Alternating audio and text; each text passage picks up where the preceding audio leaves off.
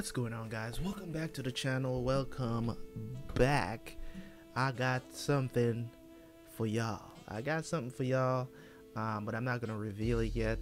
But I do have some good news coming up for the channel, so just stay tuned.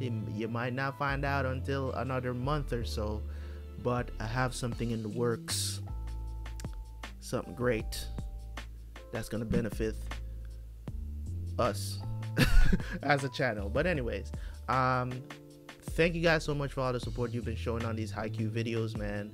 So welcome back. Today we're gonna be doing episodes 11 and 12.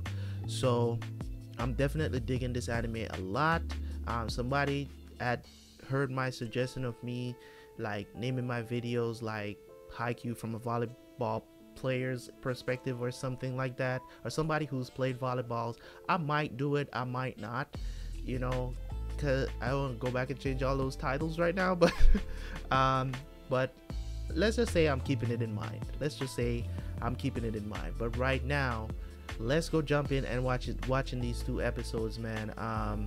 You know, from my perspective, there's a lot of things that are really done in this anime and done very well, and just those moments of, you know what I'm saying, this anime 10 episodes in, and I'm already feeling the feels, you know what I'm saying? Like, I'm getting in my feelings. I almost cried at a couple of scenes, because sometimes you want that team spirit is very contagious, and that's one of the things I love about sports. It's very contagious to other people, like people who you would never guess that would be into sports. You can introduce them to sports and they'll be like, yo, that's real right there. Like, I turned my girl into a sports fan because she wasn't that into sports. Now she's a huge Lakers fan for some weird reason, but you know, it is what it is. You know, I followed the Lakers franchise for years, so it's like, I told her you could pick your own team to root for. You don't have to root for the same team I root for. So, you know what I'm saying? But she was like, no, I want to like what you like. So I was like, okay, whatever. Don't blame me if anything happens. Anyways, let's jump into these episodes, man. I don't have much to say. The anime is going in a very good direction.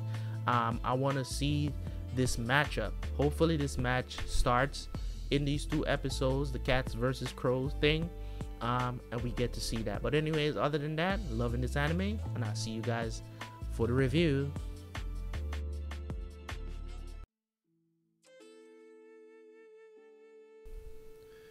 Okay, so that was episodes 11 and 12. We got to see the beginning of the match between Karasuno and Nekota. Nekota. I think Nekota, or is I think it's Nekota. Whatever. Anyways, but pretty cool two episodes I just watched. Mostly interested in the second episode. Why? Had more material, period. You know, so I'm glad about the direction that they're going. That's great narrative direction that they're going, tackling these things early. They could have made them take a devastating loss, but in a way, I think this is it's better that this coach that they've got now, you know, Ukai's grandson, basically came in and see this stuff going on, because if he didn't, you know what I'm saying, then he wouldn't be able to adjust, because you heard what he said. He probably would have had to take him out the game, because it's a game that matters. You know what I'm saying? Because it was, in my opinion, and as I said it before, it was only a matter of time until a team figures this thing out. You get what I'm saying? Yeah, it's easy to sit and think that, you know, it's easy to sit and think that, oh, that is the way to go, or it's gonna work all the time. But no, I never saw it like that. Anybody knows about anything hard in life, you may think you figure things out, and that's when it gets harder, because there's always gonna be someone who's gonna figure you out. You get what I'm saying? Who's gonna figure you out. Some things that you do might be unstoppable, but that's because you improve on it. If you're still doing the same thing over and over again, it's kind of like in It's kind of like in basketball, right? Like in basketball, some players are absolutely unstoppable. But in some games, you will see that they'll get stopped. You know, they might seem like they're unstoppable, but there's somebody that can hold them to a minimum amount of points, you know, on a regular basis. You know what I'm saying? Like, say, the instance of, you know, the Kawhi versus LeBron argument or stuff like that. Like, they both could guard each other very well. You get what I'm saying? They both respect each other as players. So, in my opinion, when it comes on to that stuff where, you know, talent is gonna seem overwhelming a lot of times, like overwhelming talent, but at the same time, in my opinion, when I see people who are really, really good at certain things, they still have to work on their other weaknesses. Because if you've ever seen anything, like, look at Mike Tyson. Mike Tyson, one of the greatest heavyweight champions that I've ever witnessed. He was just a beast for 3 rounds. So if you can bring him past 3 rounds, you have a higher chance of beating Mike Tyson, because his stamina was shit.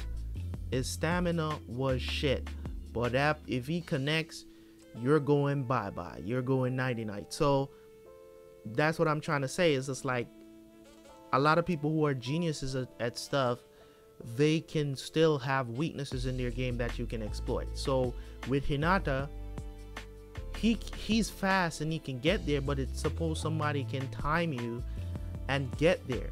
Now you're being blocked by one guy. What are you going to do? And I like his outlook.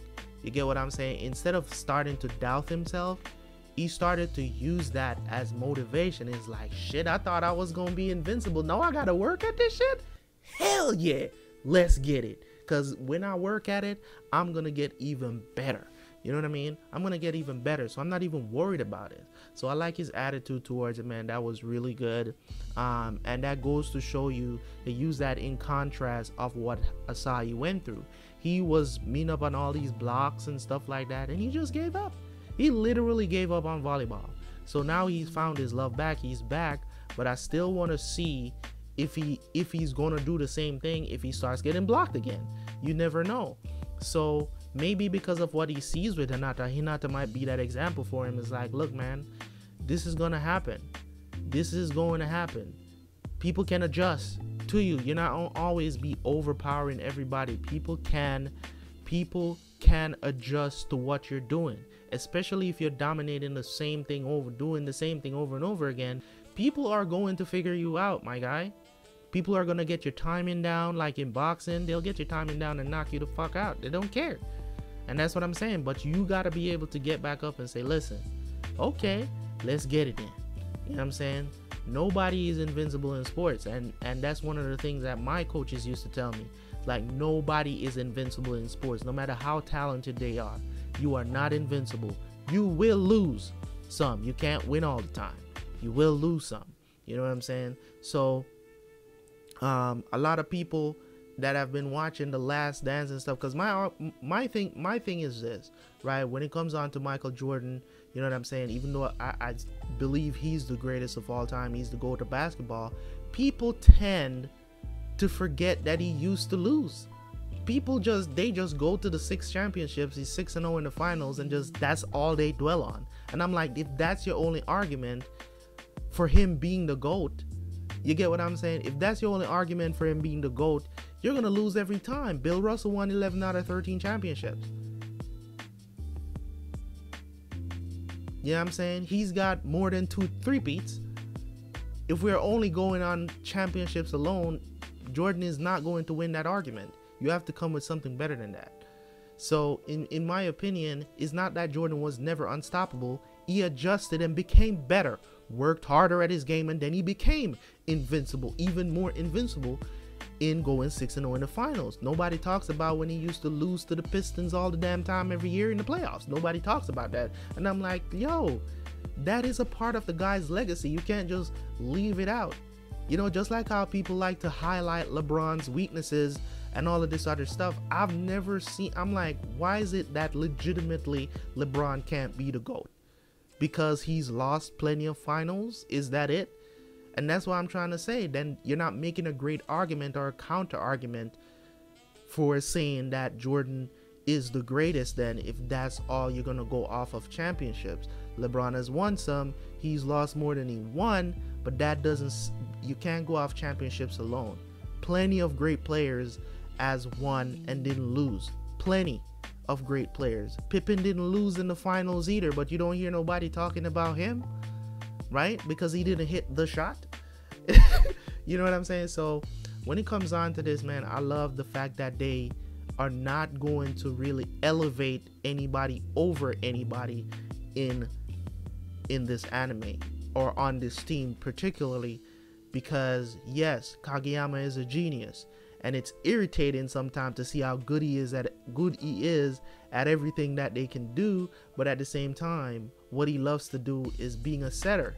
That doesn't mean he's a better spiker than Asahi. No, he's not. In my opinion, yeah, he may be able to get up there, he might be able to do a really good jump serve, but is he the best at that thing? Probably not. He's the best at the setting position, that's for sure. So you can have multiple talents. This is one of the things that I struggled with when I was younger, was that I was so multi-talented, I didn't know what to do. I didn't know what to focus on. And it bit me in the ass later on in life. You get what I'm saying? Until I was in like my late 20s when I really started to focus on what I really wanted to do. And that's after, you know what I'm saying, all kinds of shit happened to me. And, you know, me being homeless, getting married, divorce, all of this other stuff that happened to me. You get what I'm saying? Me having to pick myself up and be like, yo, I need to choose something, make a business out of it, and just focus up. And then if anything else comes along, then I can jump on that train and try to master it too. But you can't be a Swiss knife that has no master. Right? You can't be a Swiss knife. You're just all over the place. You don't know what to choose, and I get it. People who are born with a lot of talents and they're able to do multiple things and be really good at it, you know what I'm saying, it's not a rare thing. It's not a rare thing, but at the same time, if you don't learn how to focus on one of those things and maximize that, master that before you move on to certain things, right? Just like the saying says, you know what I'm saying, you can't be a jack of all trades. You can't be a jack of all trades and master of none. It's not a good thing. It's not a good thing to be a jack of all trades. Like, you can do a lot of shit, but you have mastered none of them. You get what I'm saying? It's better to focus on one, master that, and then move on. That's how I think anybody should approach anything. If you have one talent, master that shit like nothing else you can do. You get what I'm saying? And just run with it. I see people who are great musicians, right? They can sing a little bit, and they'll start singing. I'm like, dude, why are you singing? You can't really sing that well. You know what I'm saying? But it's like, but that's what I want. That's what I was like, okay, that's what you want, but you're even better at playing music. You're even better at playing music. People are out here making buku money just off of doing covers and stuff like that. I know this one girl on YouTube that I follow. She gets hundreds of millions of views on her covers, and she's singing, right? She makes her own tracks. She makes her own tracks, like similar sounding tracks to the original music, and she just sings over them, and she makes buku money on YouTube. You know what I'm saying? So that's what I'm trying to say, man.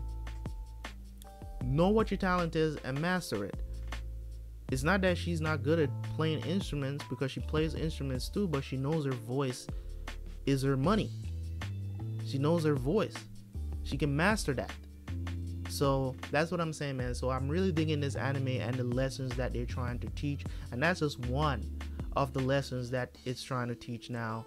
You know, they've taught me a couple of things past: the persistence, and you know, the contrast between the different players in the anime is pretty cool, man. So thank you guys so much for tuning in. As always, I've been rambling on for a long time now, so yeah, your boys gotta go. Anyways, leave a like, leave a comment, subscribe if you're new. It's your boy Terabyte Reacts.